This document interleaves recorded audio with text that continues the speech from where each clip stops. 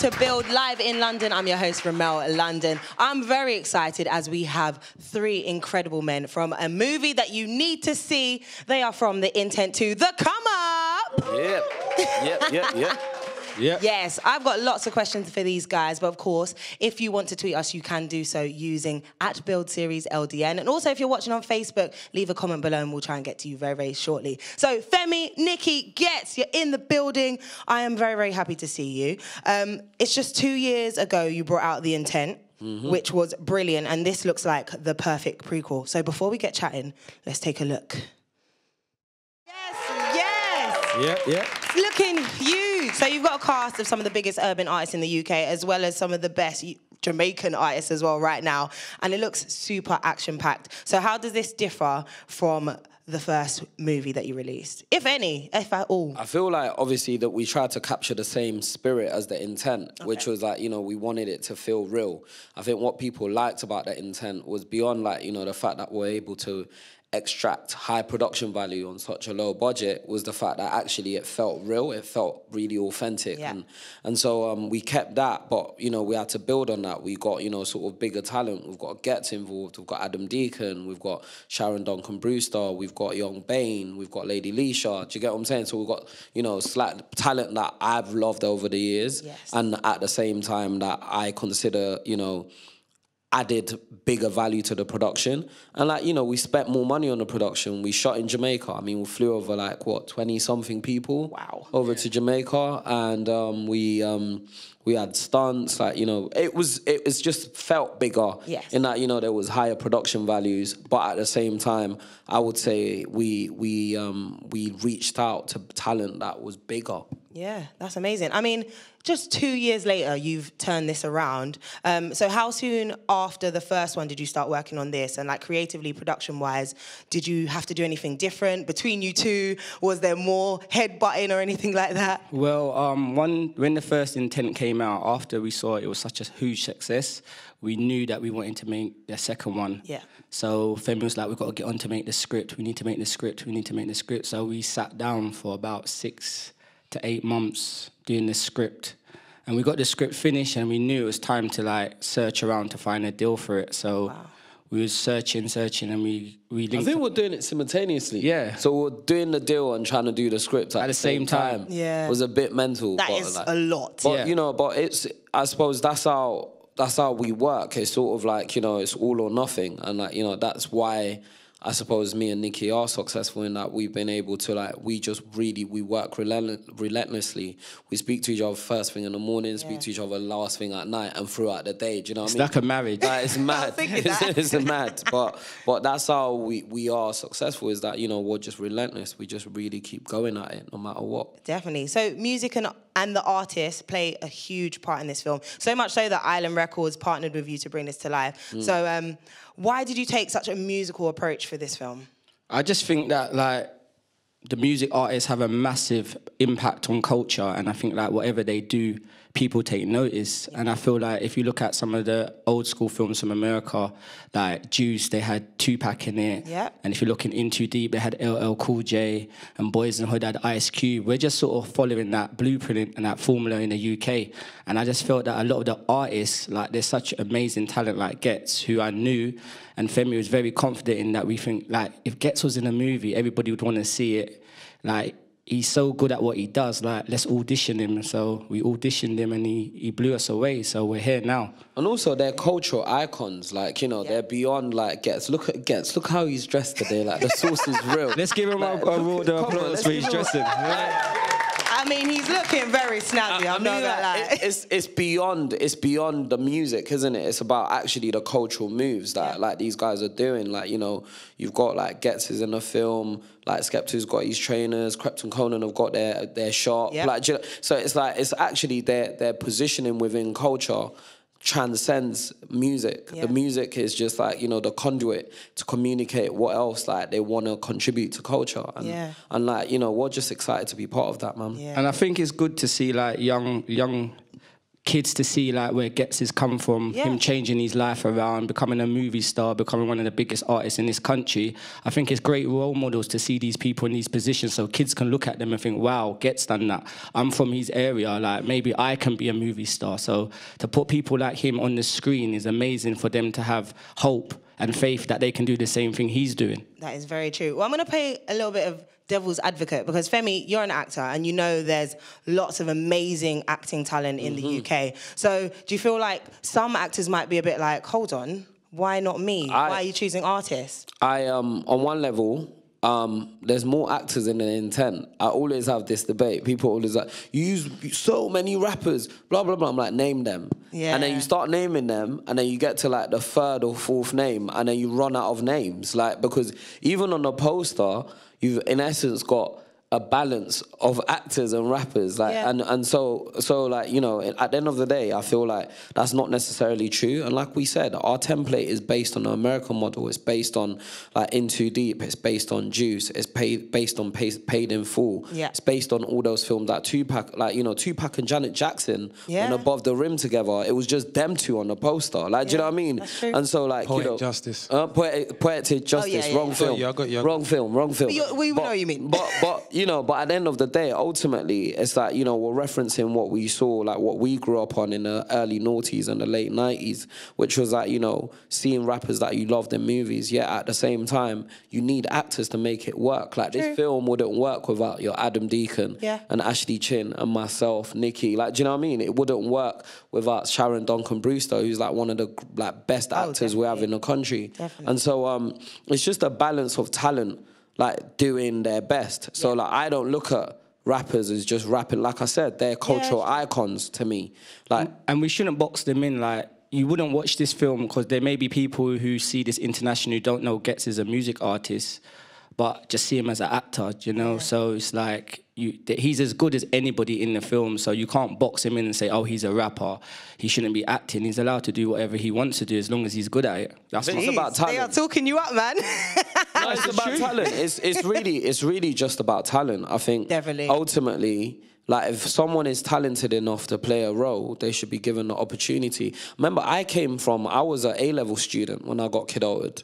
Like, I wasn't going to acting school, I wasn't anything. So if it was just actors were availed those roles, I wouldn't have been in that movie. So my outlook on who should be in movies or who should get the opportunity to act is kind of shaped by that, by the fact that I was just a random kid doing 4 A-levels, English, maths and whatever I was doing, like, and then I was in a movie, like, at the same time. So when I think back to that, I'm really shaped by that way of thinking. Definitely. Well, Ghetts, they've said how amazing you are. So you personally, how did you feel taking on this role? I mean, like we've said, being known for being like a grime legend, now you're taking on the lead role. How was that for you? I was very unsure. Are you serious? Yeah. Why is that? New territory, something that I've never done before. It was Femi and Slim's faith first that even made me make the phone call to my mum and ask her what she thought. Oh, wow. You know, because I was very hesitant at first. Like, I was, like, it was mad them asking me that, for the lead especially as well. Them putting everything on the line like that, you know. And then I spoke to my mum and she said, don't block your blessings. And I said, I want to do, well, I was going to do the audition as well anyway. Yeah. I went to do an audition, but it wasn't with Slim or Femi. So it was with people that wouldn't be biased towards me. That's you know what I'm saying? And when they said that I'd done well in the audition, it made me feel much more confident. Amazing. You know? That is, like, overcoming every doubt. That is amazing. I really like that. And big up Mum for that one as well. Yeah, 100%. 100%. Definitely. So, I mean, I was quite surprised that you said that because you've been known to have different personas. Ghetto, Ghetts, Jay Clark. Yeah. Now you're playing Jay. It was a mad coincidence. It was actually, I wanted to change the name, but it was too late. No, it works. It works. Yeah. So yeah, like I said, I was quite surprised that taking on a new role or character would be doubtful for you. So why or how did you get to this part then? Ghetts, Ghetto and Jay Clark, they all represent different times in my life. Right. So that's not me actually in a role. That's just me being me. Okay. You know, so that's not hard to do or tap into. Reading a script, seeing the way this guy reacts to different situations, knowing that I don't react like that as a person, or I wouldn't have said that at that time when he said that. Yeah.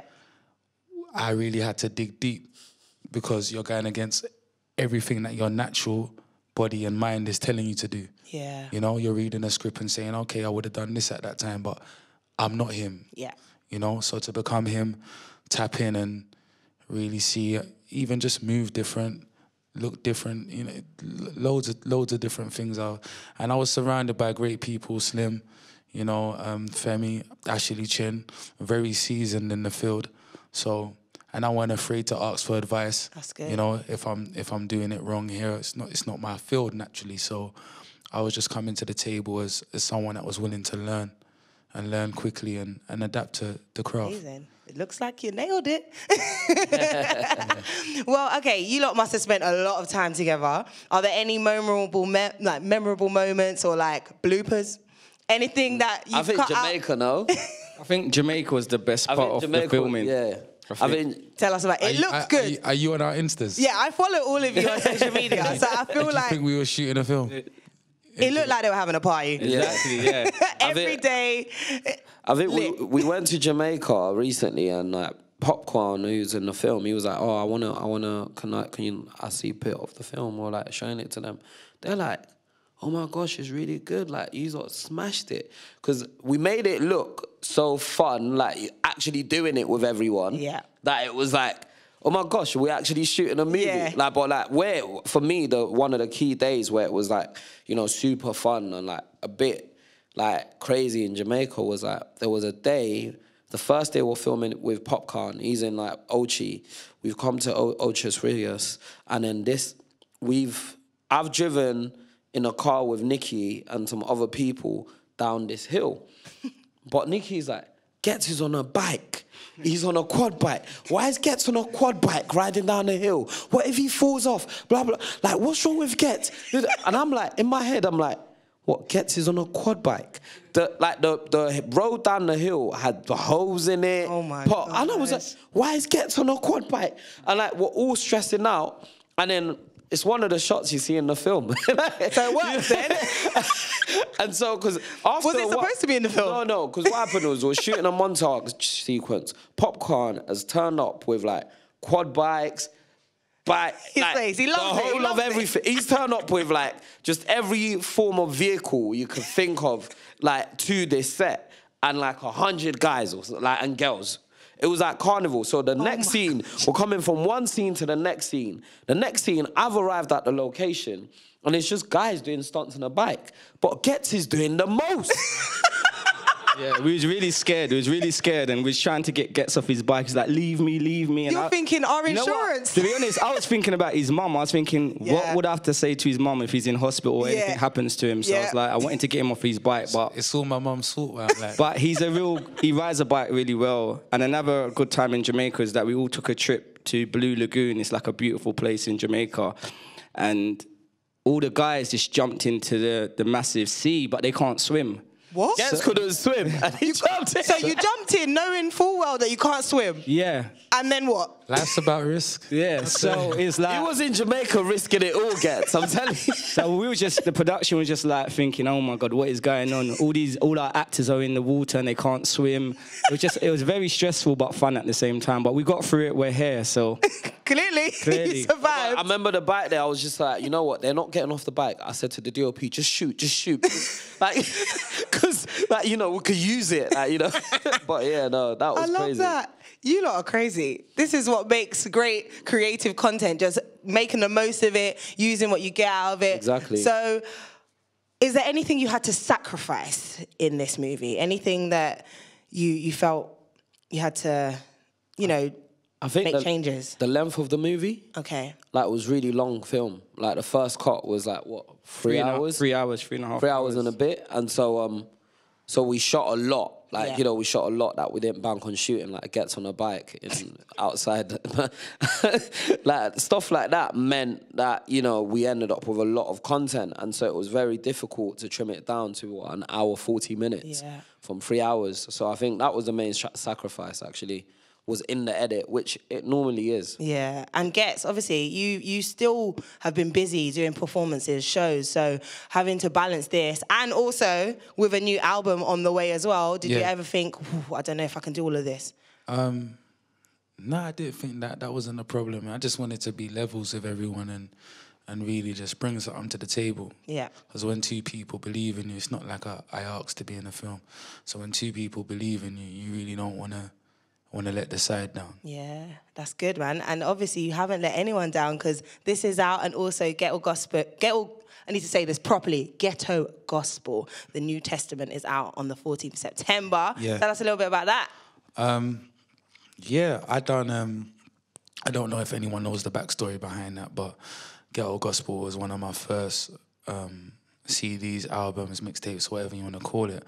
I made that when I was 21, and people, they call it a classic. But due to certain resources and how the culture was back then, I never got to tour that album. Okay. So I never really got to see how it had touched people. Or the content was very different from maybe what a fan might be used to after the freedom of speech era or artillery era. So I never got to tour that album. I think it was last year, January, I was offered 10 years celebration at Roundhouse for Ghetto Gospel. And that sold out, and I got to perform tracks that I never performed before. So when I performed those tracks and I saw how songs like Closest Thing to Heaven for my mum had touched people. Wow. And, you know, like everyone's used to me at high energetic level performance, shelling. Yeah.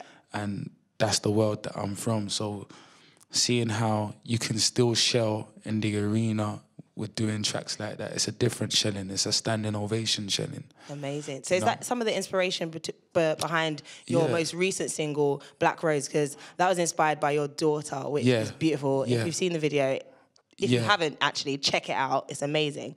I wanted to get back to a wider variety of subject matter. You know. So what are you saying in this new album then? Loads of things, but not just only from my perspective, from different people's perspective. Because when I stand in my own perspective, I find myself being very judgmental. Yeah. So just having different conversations with people and being very understanding of, you're from over there, so you don't understand why it's like this here. Yeah. Or I don't understand why it's like this over there because I've not been brought up there. But being able to write from both perspectives, you know, that was very important across the album. That's brilliant. That's brilliant. All right, so what's next for all of you? I've got a Twitter question from Caleb who wants to know, is there going to be a third part to the Intent? And also, what are the plans for the next coming weeks? I think there's definitely going to be a third part. I think everything comes in a trilogy. I don't know how many more we're going to do. I don't think it's going to be as bad as Fast and Furious. They're on like, what, number 9? 9 or 9 or 10. But yeah, I think we've got that idea already, like sort of mapped out. Amazing. Really rough. But this is how we were when the Intent came out. We kind of had roughly what we wanted to do with the Intent. Yeah. Like we knew we wanted to go to Jamaica. We knew roughly what the story was, but it's just like, over time, you just like add flesh to it. We've got a kids movie that we want to make. Okay. We've got a holiday sort of like music / holiday movie that we're making. Yeah. And we've got a rom-com that we want to make as well. But ultimately, like the people, I think for the Intent, we have to do the Intent free just to give the people one final go. It's just fun. It's exciting. It's fun. It's like it's an action thriller. It's sort of like a fun little genre to sort of operate in. Yeah. But then we want to open up and work with. You just don't want to be boxed into like one genre of film. Definitely. So I feel like we definitely want to explore other films that we want to do. I think the kids one for us is a very big movie that we feel that the UK needs. We need an urban kids film. There hasn't been one. Why is there no, like Ghetts is saying, reputation of his daughter and my daughter and Femi's son? So I think we need to have that on the screen. So I think that's for us to do. I think it's brilliant. That having for me, was like when me and Nicky were talking about it, it was like, you know what, I've got my kids want to watch my films, but they can't. Yeah, that's and fair. that's very like, you know, but I watch films with my kids all the time. We've like, me and my older son, we've been going cinema together since he was about 3. Like, you know, Wow. I used to take him to cinema from young. And so like, you know, we experience other people's content together. Like, why do I work in film and my kids can't be part of that process? And so, like, for me, I feel like, yeah, we need to do something for them and something that represents them, that looks like them, speaks like them as well. So, amazing. Yeah. Well, thank you so much. Can we give a big round of applause to Femi, Nicky and Ghetts? So, The Intent 2 is out on the 21st September, and of course, Ghetts' new album, Ghetto Gospel, The New Testament, is out next week on the 14th September. Get involved, support. Thank you for watching. I've been your host, Ramel London. Goodbye. Thank you.